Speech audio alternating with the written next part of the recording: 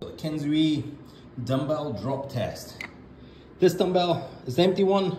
You can see how much thread is sticking out there.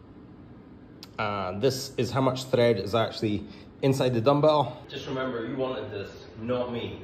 Kensui AdjustaBELL dumbbell drop test. 20 kilos on it. Whoa. So it did come loose, but it's not damaged. I'll open up and let's have a look.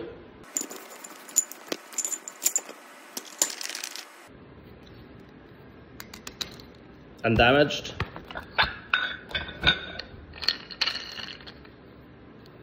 Completely undamaged.